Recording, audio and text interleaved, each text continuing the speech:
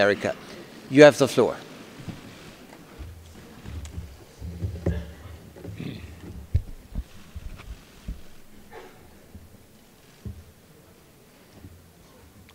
Let me start by thanking the Council's President, Joachim Rücker, for convening this session, and I particularly appreciate the opportunity to be here at such an extraordinarily important time, not only for the future of this body, but for human rights around the globe.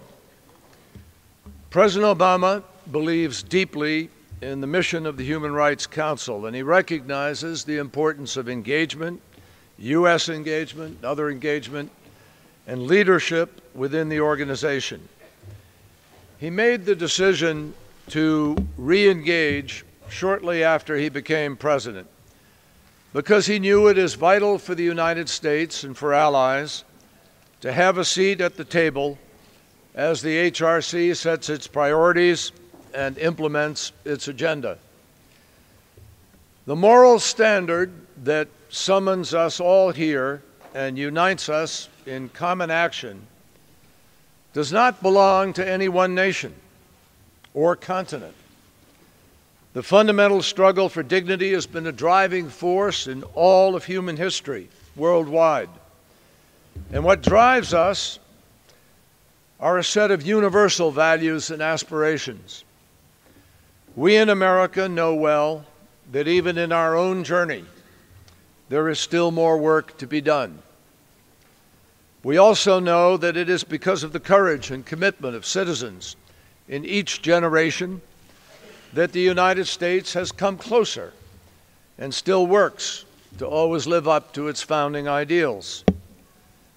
Our journey has not been without great difficulty or, at times, contradiction. But I think we can fairly say that we have dared to discuss these challenges openly and hold ourselves accountable, including through our free press and unyielding commitment to protecting freedom of expression. And even as we acknowledge the challenges of our history and those that we continue to face today, I can say, I think safely, I don't know any other country that has worked harder to promote human rights than the United States of America. We are proud of that. President Obama and I support the HRC for a simple reason. We believe in its mission and its possibilities.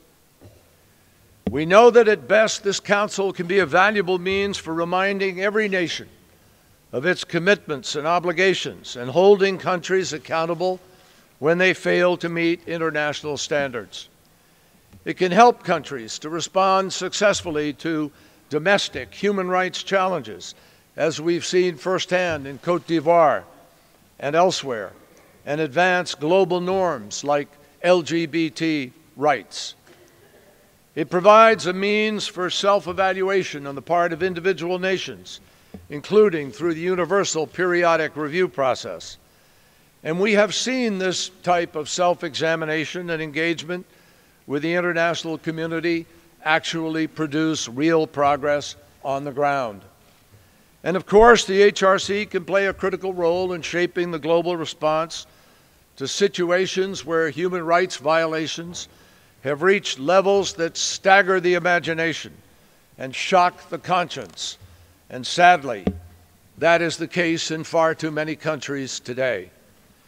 In parts of the Middle East and Africa, violent extremists have made it clear that not only do they have zero regard for human rights, they have zero regard for human life, period.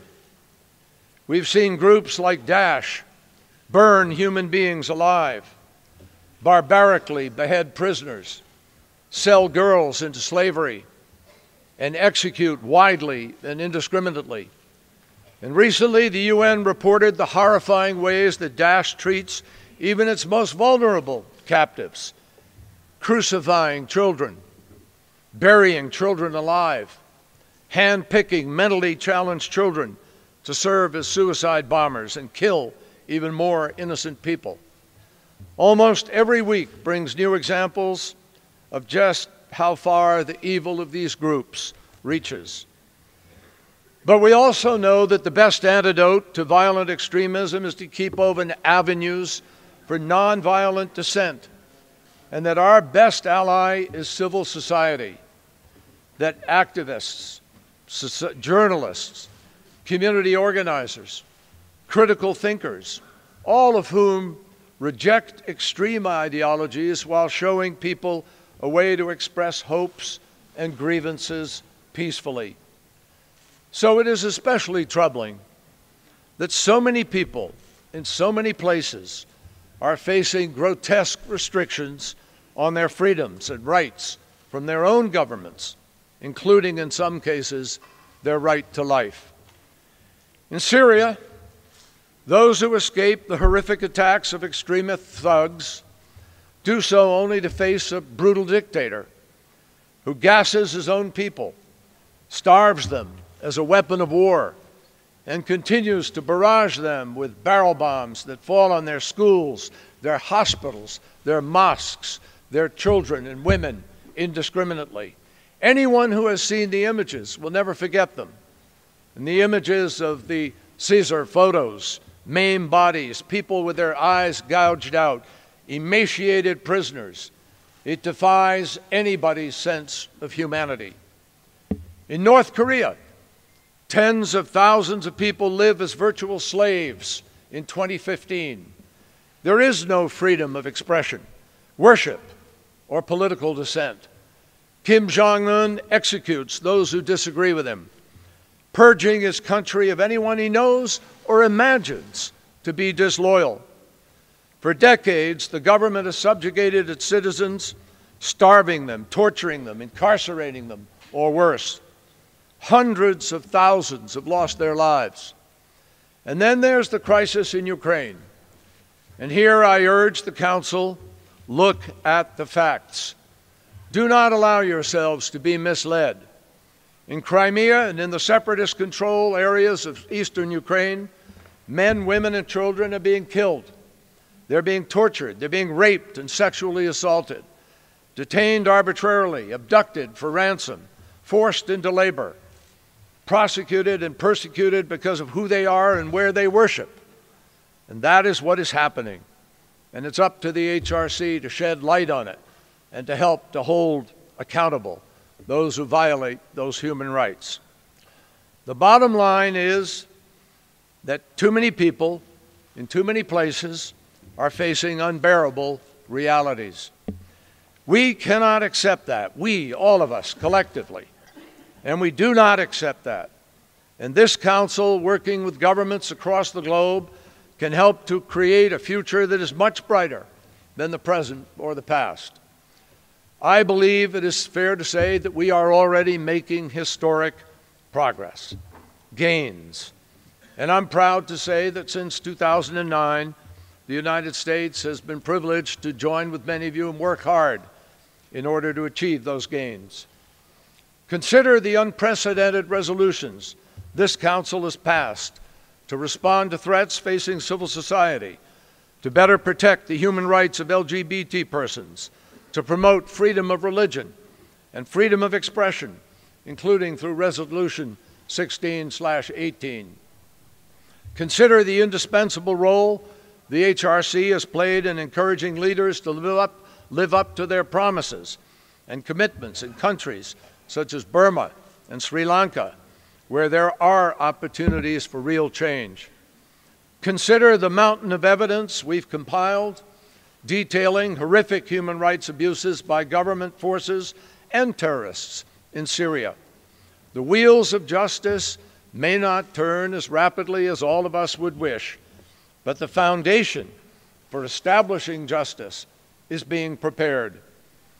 Consider how the Commission of Inquiry created by this Council changed the conversation regarding the DPRK's appalling record on human rights.